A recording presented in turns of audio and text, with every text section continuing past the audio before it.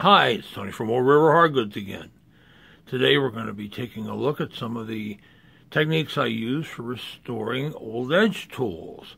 This one's called Chapter 1 because it's just kind of the basics, and when we get some other items that I want to get into a little nicer shape, we'll be doing a Chapter 2 and maybe Chapter 3. So sit back and enjoy. Okay, for today's little lesson, we're going to work on 3 different items. First is this old user-crafted, I guess it's a butcher knife. I don't do much with knives, but once in a while something interesting will come along, and I have a thing for these old user-crafted ones.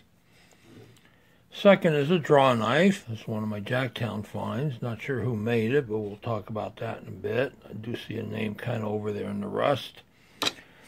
And this plum hewing hatchet, which actually was a Jacktown find, but just didn't quite make it into the pictures. So, this is going to be where we're starting with, and we'll see how they turn out. First, a quick talk about the sandpapers that I use when I'm working on these tools. This is 100 grit. I buy these in strips from a guy at the flea market, where else, of course. This is 180, and he also sells the sheets of 400 wet dry, which I use for both dry and wet sanding.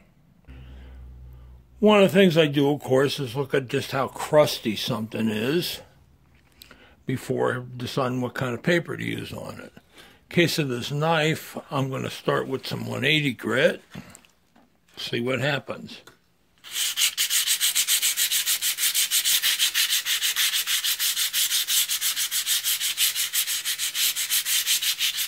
Not pressing very hard.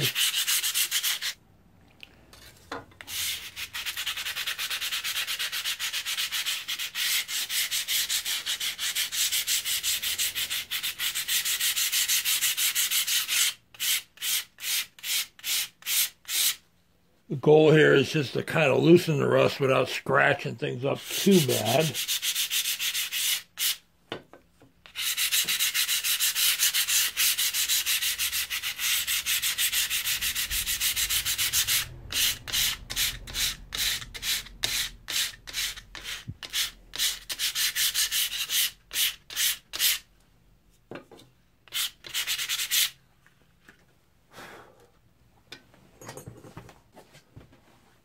Now, if you watch my video on the tools I use at the shop, I have this brass brush. These were sold as lint removal brushes, but it works well for just knocking rust off.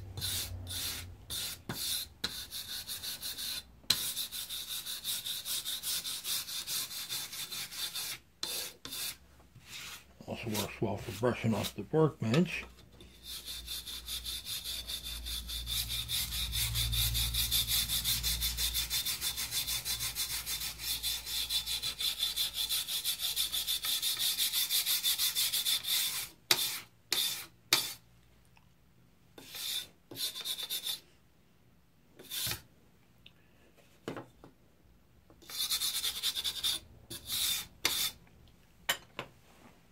All right. So we can see a little better what we're working with. There's some kind of a line here in the metal, whatever metal they use to make this with. So I'm going to take a little 400 grit and just give it another once over.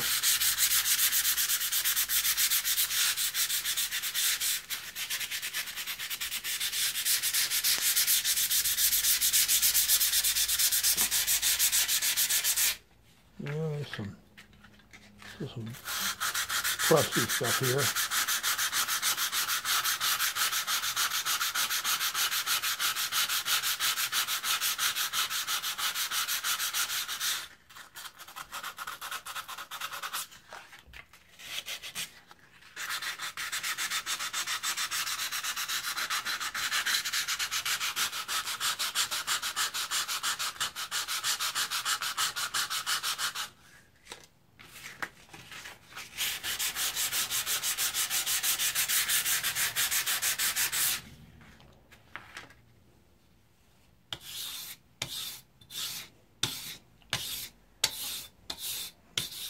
Obviously, with a knife like this, the goal isn't to make it all bright and shiny again, just to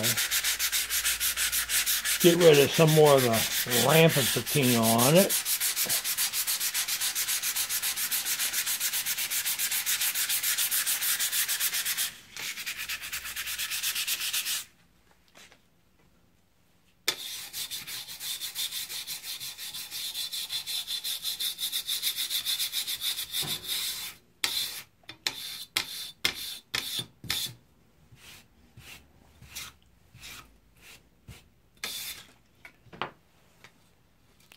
And now it's time to take it over to the wheel. As I mentioned before, I don't show my wheel because I'm running a completely open wheel, which isn't safe. But I am using just a fine wire wheel on a cheap Harbor Freight grinder. Nothing fancy. But here it is. After I ran it over, I actually did it twice. I brought it back and did a little more sanding because there was just some crusty. You know, sometimes the rust just melts off. Sometimes you really gotta bear in there and give it the work over. So that's it for cleaning the blade on this guy. We'll do with the handles as we move on with things. So next up is the draw knife. Now the first thing I always do with these is take it over to the wheel, clean out wherever the mark is. Reason I do that is because the wheel removes the rust evenly from the tool as well as the mark. If you sand, you run the risk of damaging the mark. And I've brought back some marks that were just about totally obscured that way. So be back in a couple of minutes. All right, well, the mark was on this side, not over there, but I'll bring it up close. It's made by Merrill and Wilder, who were Hinsdale, New Hampshire edge tool makers who worked from around 1860 until 1901. So, having established that, and I will do a little sanding over that because it's kind of crusty there, time to break out the sandpaper and hit the rest of it. Start with the back.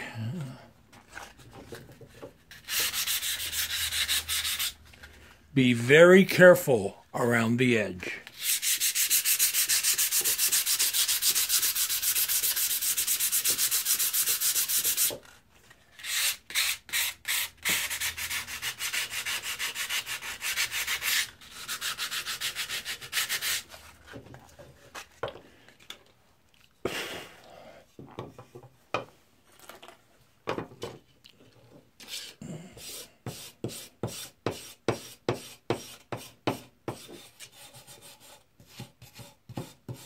Some paint there on the ferrule. We need to knock that off.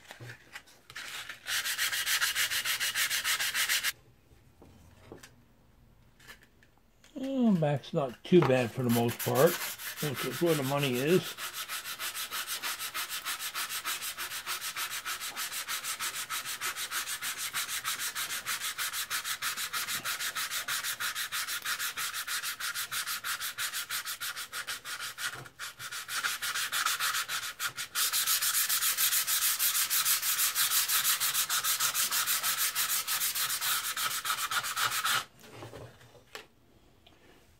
I'm going to use the 180 to cut some of the crusty over, or the 100 grit, cut some of the crusty at on the frame.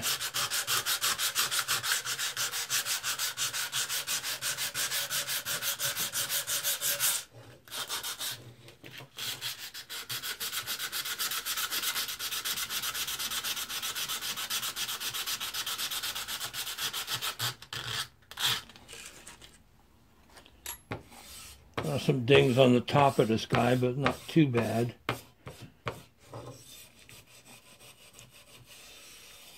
Something to watch out for when you get them that are dinged up. All this one's not bad. Is a lot of times you'll see cracks right in here. All right, flip it over this side. Again with the 100 grit.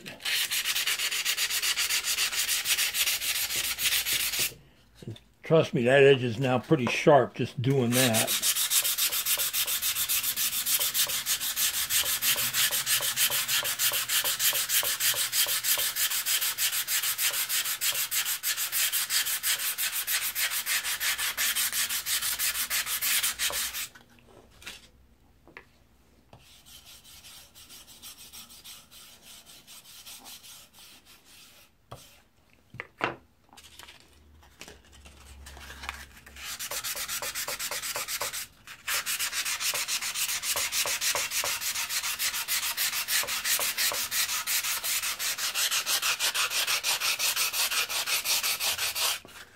If they're really badly dinged up, I'll take a file and dress it down, but this one really doesn't need that.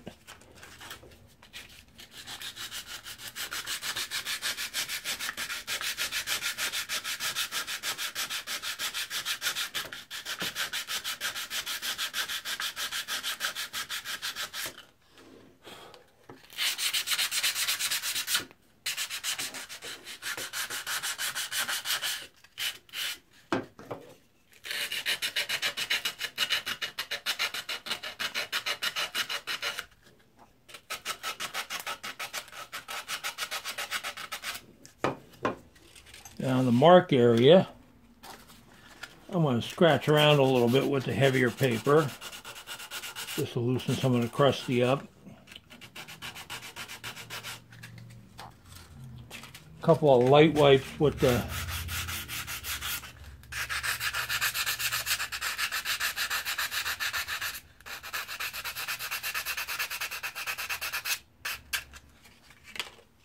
.180.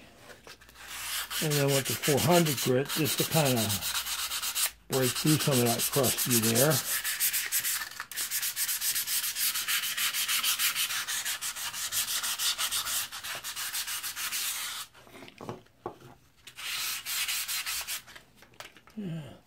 I think I'll grab a file and just give that the once over.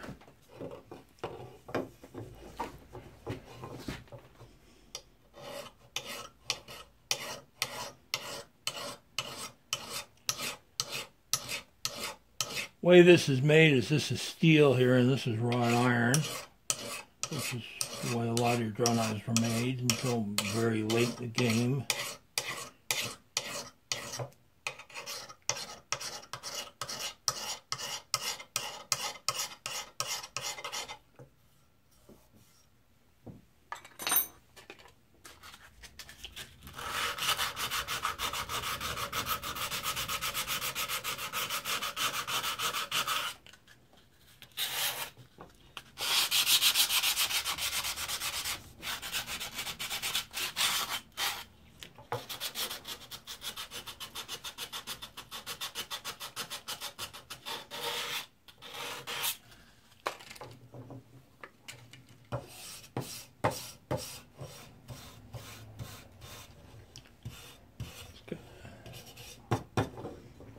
All right, again, this one's ready to go over to the wheel. Let's see where we're at with it. Well, I got some more rust here I gotta loosen up.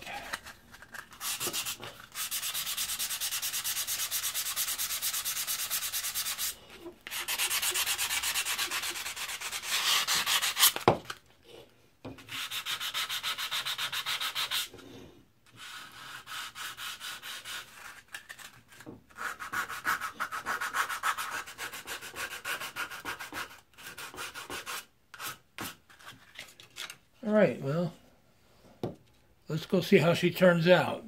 Here we are back from the wire wheel. Note, you have to be very careful when wire wheeling one of these guys because you definitely don't want that sharp edge getting kicked back at you, heading for a shin bone or a knee. Been there, almost done that. But it's cleaned up fairly well. I'm going to have to do a little more sanding and fine-tuning on it. While I was back there, I also started working on the ferrules and the end caps. And, you know, they got some pitting, but I'm not going to worry about that. Back is where the real money is, and it's pretty clean. There's a line of rust right along where the steel back meets the iron frame, but I'm not going to get too overly concerned about that. This isn't going to be a $100 draw knife by any stretch, but my whole goal with most of these tools is just to turn them back into good solid users. Okay, next up is this old Plumb hewing hatchet. And it's got a couple pieces of the handle left in there, but kind of moves around, so pretty sure that's going to come out without too much aggravation, I hope. Yep, that piece came out. That piece came out. No, I didn't try this before, but I felt around just to make sure. And this one, like the draw knife, somebody had a price painted on the back. I just wiped that off with some stripper. That's what the patch there is about. And again, this one I'm going heavy with the 100 grit.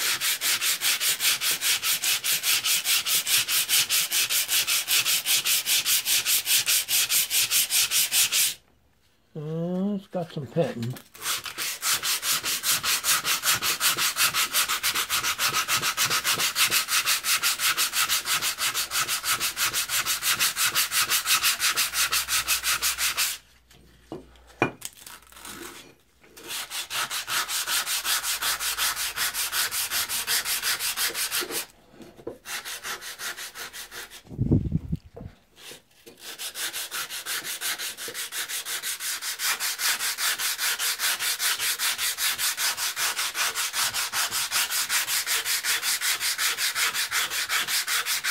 At this stage, I'm not overly concerned about sanding scratches because of everything else going on with this guy.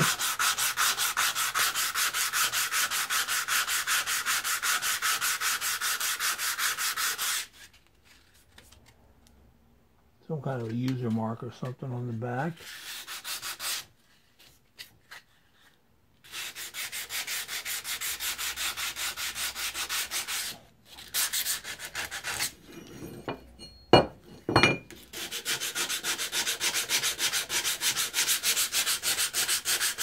Normally I sand at the other end of the workbench, but I can't get enough clear space to take videos what to do this. So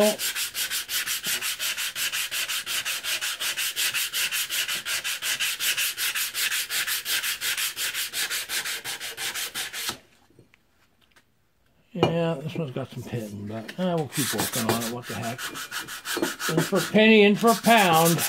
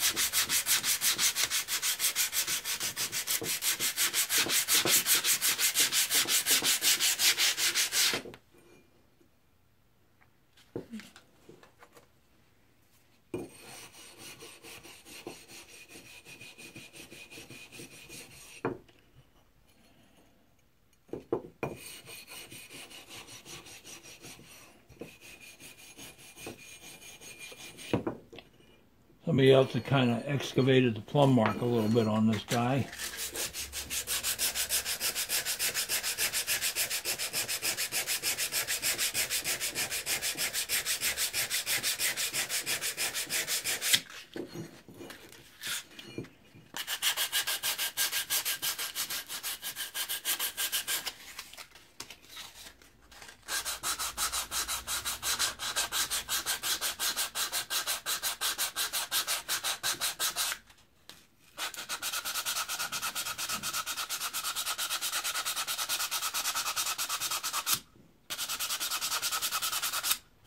Pull surprisingly good. Usually these guys get pretty well bashed up.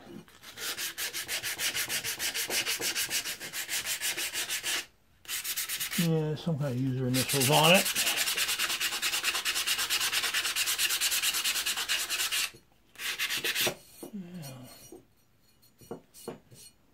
Yeah, this one's not going to be the belle of the ball either, but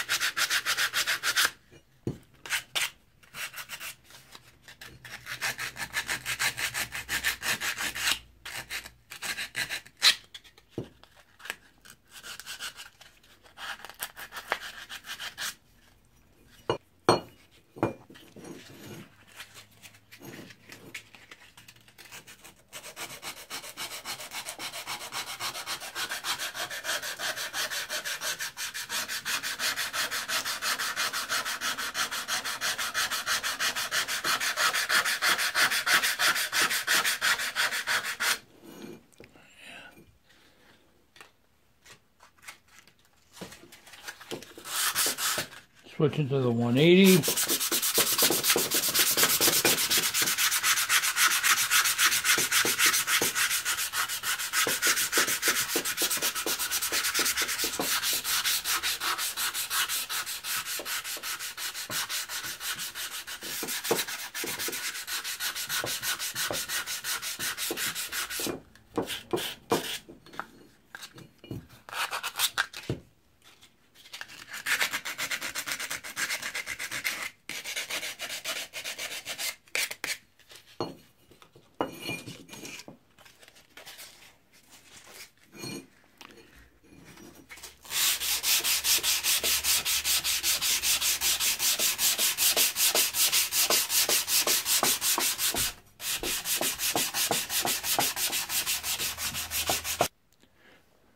Okay, now we're back here with the hewing hatchet.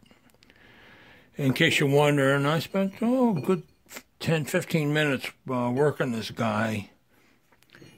Obviously, it's not going to be a thing of beauty, but what are you going to do? As far as cleaning the eye out, I always have a hunk of rolled up sandpaper kicking around. Then I just scratch in there a bit, loosen up whatever's in there.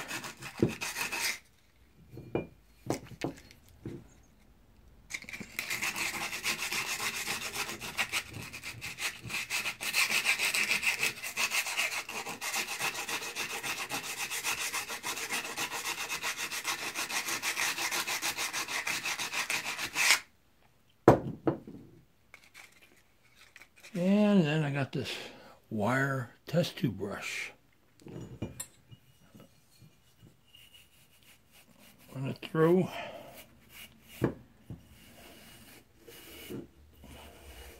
Dust it out a bit.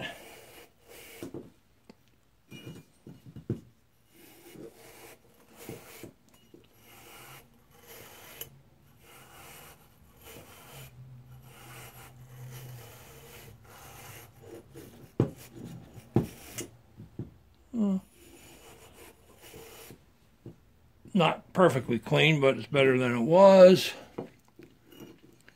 Used to get these from an old guy at the flea market, but he's since passed on, so I'm going to have to find another source from eventually. I got two sizes of them. This is the bigger one and a smaller one that I use.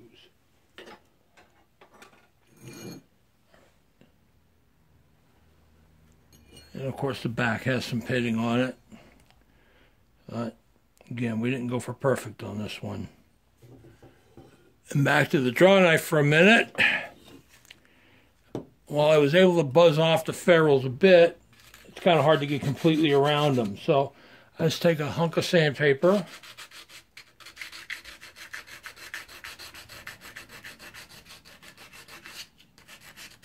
Sand them down. Also on the inside edge here that kind of hit with the wheel but didn't get real clean.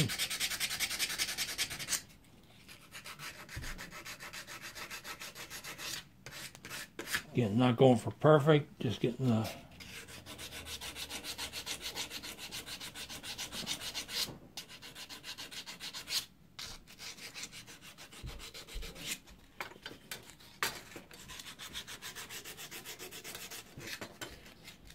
and getting it a little closer where I couldn't get with the wheel without scuffing up the handles, which I try not to do, but does happen. Sorry if you can't see that.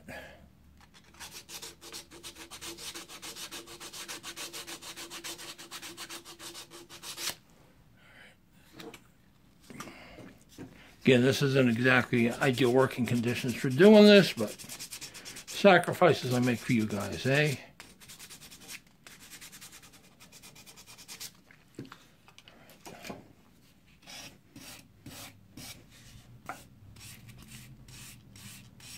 And there's a little more over here.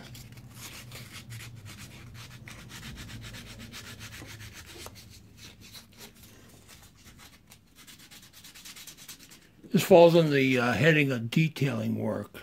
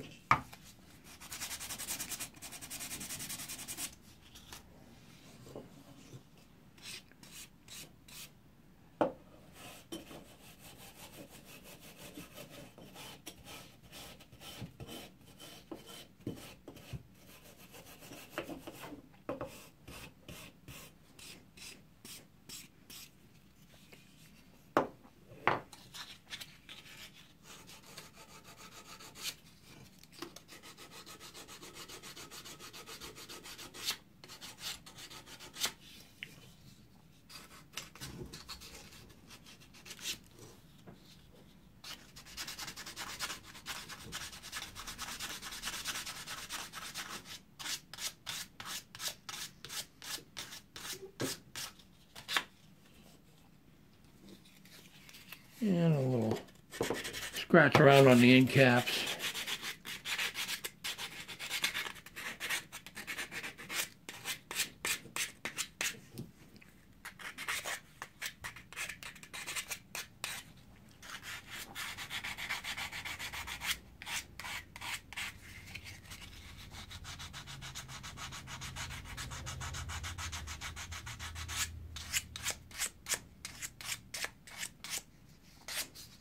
I am scuffing the handle a little bit, but that'll go away when I do the final cleaning there. All right.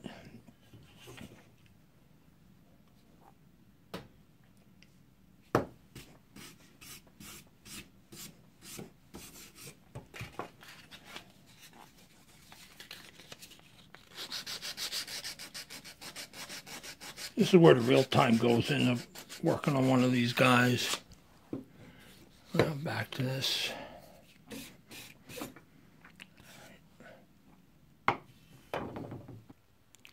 And here we have the derusting section pretty much done with.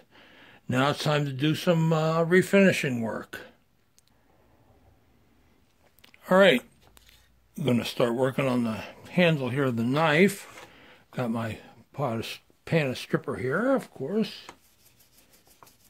Some steel wool.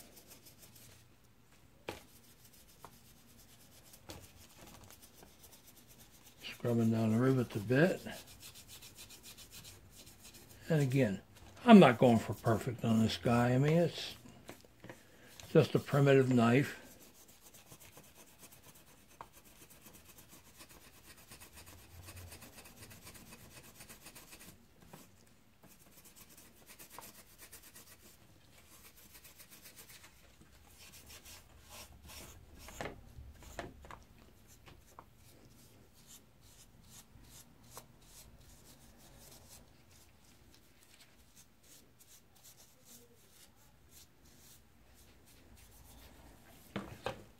You know, one rivet's copper. The other one's probably not.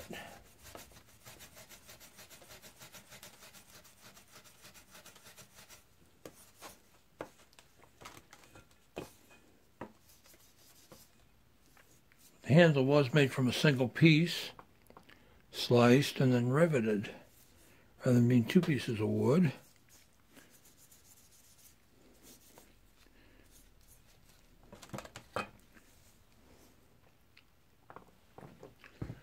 Folks will ask me how old I think something like this is, and you know, it could be 100, could be 150 years old. It's hard to say with some of these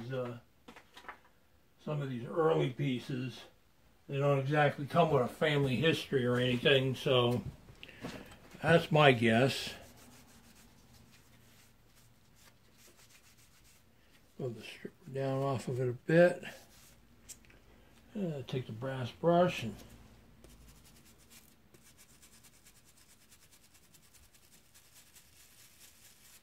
I'm going to scrub out these rivets a little. You can see what I'm doing.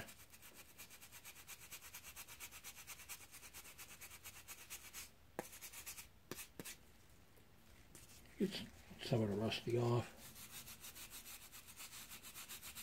I'm not really hurting the handle because I'm not pressing that hard.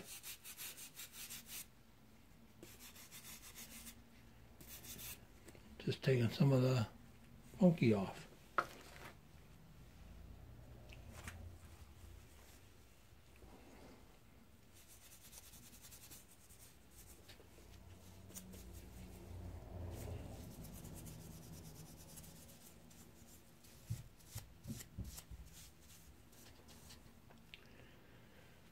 All right, then we're going to let that dry for a little bit. Put that up here. And it's time to do the draw knife handles. And this is pretty much the same technique I use for everything. Now the handles are black walnut, which was pretty much the style for most of the New England makers of the day. Now this one does have some paint on it. I hope it comes off. If not, we're going to have to get... don't look like it's stripping, so...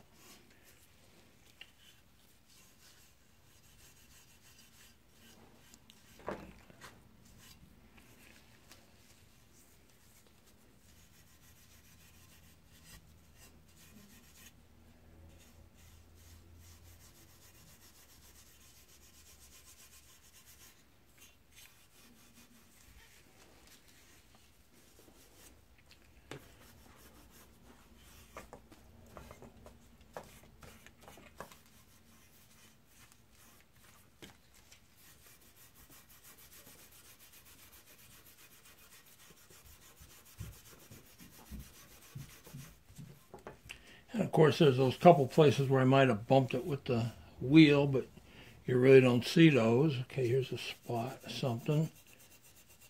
Now that one came off. And of course the stripper does darken it. And back to this bit of paint. Nope. That one's not budging, so...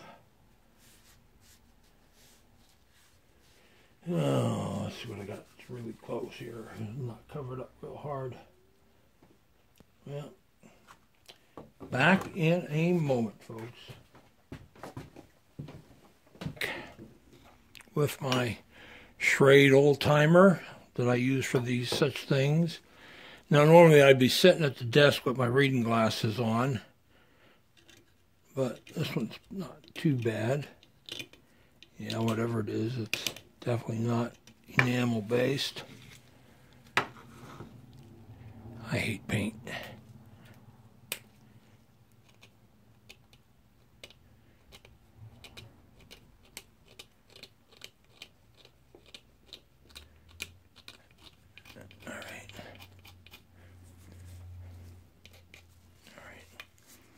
Well, that came off.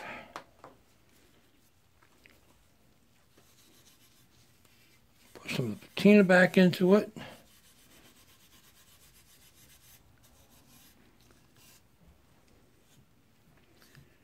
Double check the other handle real quick. Make sure the spots I missed on there. Nothing worse than going to take a picture of something and finding out, oh, there's that one bit of paint you missed. Yep. Does happen. And usually there's a lot of swear words involved, but we won't go into that today since I'm trying to keep this PG. All right. Well, handles aren't too bad on this guy. Some dings, but they're solid and on tight. So, all right. So back to my knife here. Now, I'm going to move the stripper pan out of the way quick. Okay, back. Get that out of there. All right. Now, time for the wax.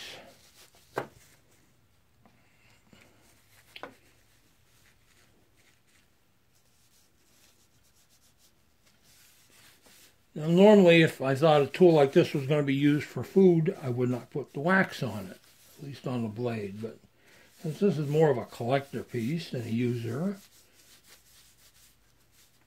I don't have too many qualms about it, especially seeing as how it's going to protect it from hopefully rust anytime soon. I've mentioned this before with this wax. It's not waterproof, but it is water repellent. All right, get some paper towels here. Ooh, got a whole bunch of them coming down. Yeah, just kind of rough there. Sorry if I keep wiggling out of range, but like I said, this ain't no $5,000 a week video production, so you get what you get. Although some people seem to think that I should be doing $5,000 a week video productions. But, all right, now for the draw knife. The handles.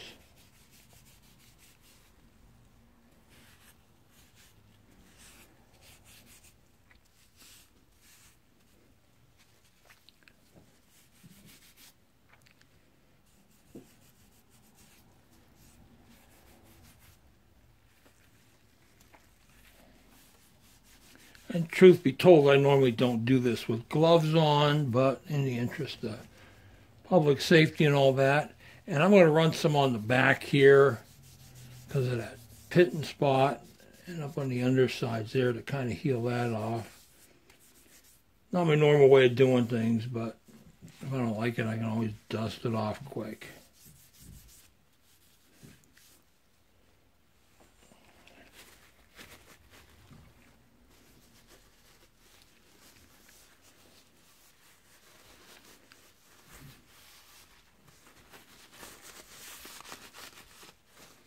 And it doesn't hide anything, that's for sure. I mean, you know, it makes the rust look black, and people can see that this thing isn't exactly a pristine example, but see, I don't worry about that. Life sucks, and then you're an old tool, I always say.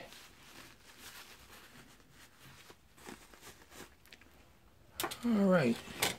And last up, of course, is waxing out this guy.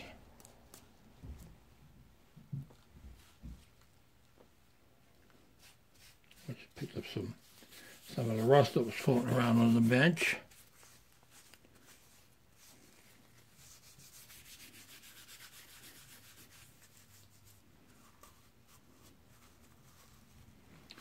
Worked some of the wax up in the eye. Again, forestall some of the rust. Usually, if I can fit my finger in there, I put my finger down. These gloves, it's a little trickier to do. Yeah, I can get pretty much in there.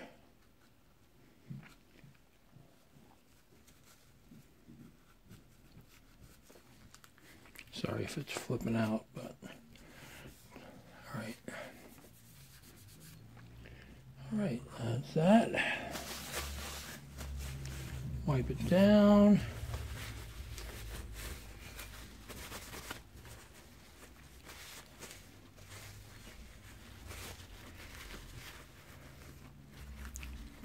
And I use these same techniques on hammers, on chisels, Stanley planes, which we're going to do one of those sometime in the future. Little different techniques, but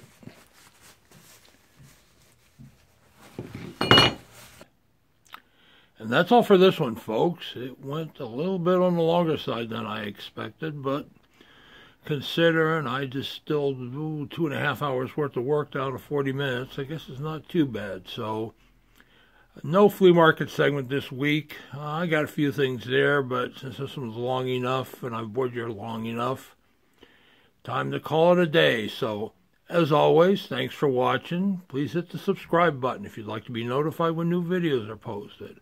And bye.